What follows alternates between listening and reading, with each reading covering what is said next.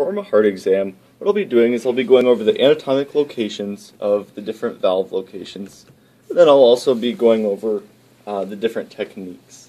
So to begin, I'm going to find the pulmonic valve.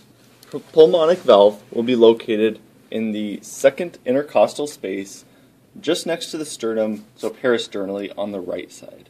So what I'm going to be doing is I'm going to be palpating for the sternal angle or the angle of Louis.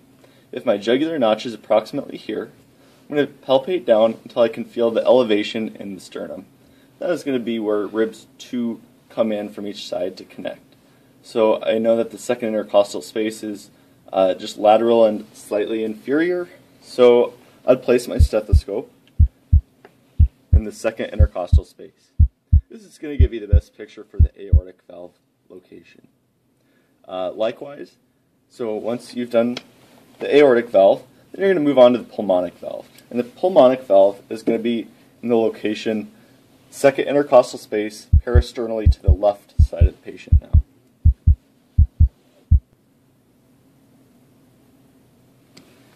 Next, the third location I'm going to look for is going to be Erb's point. While we were in the second intercostal space there, we're going to move down an intercostal space to find the third intercostal space, which is going to be Erb's point.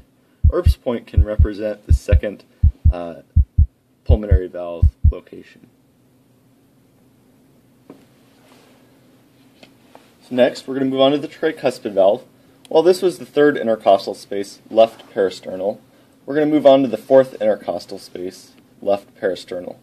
So approximately right there.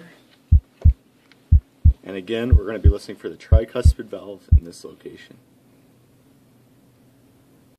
And then finally, we're going to move on to the mitral valve. And the mitral valve is going to be located in the fifth intercostal space, mid-clavicular line. So if this is the patient's clavicle right there, we're going to bisect it in half, draw an imaginary line down the patient's chest to the fifth intercostal space, which is right there, and we're going to listen to the mitral valve.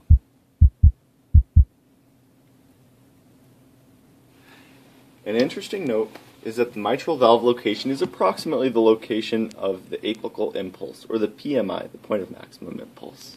So if you feel for the patient's point of maximum impulse,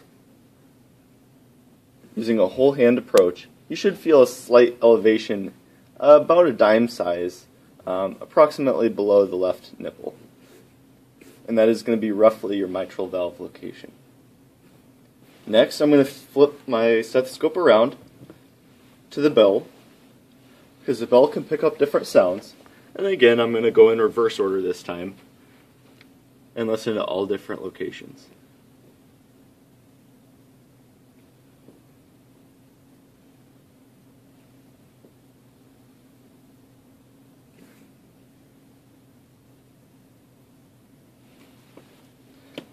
That's the basics of the normal heart exam.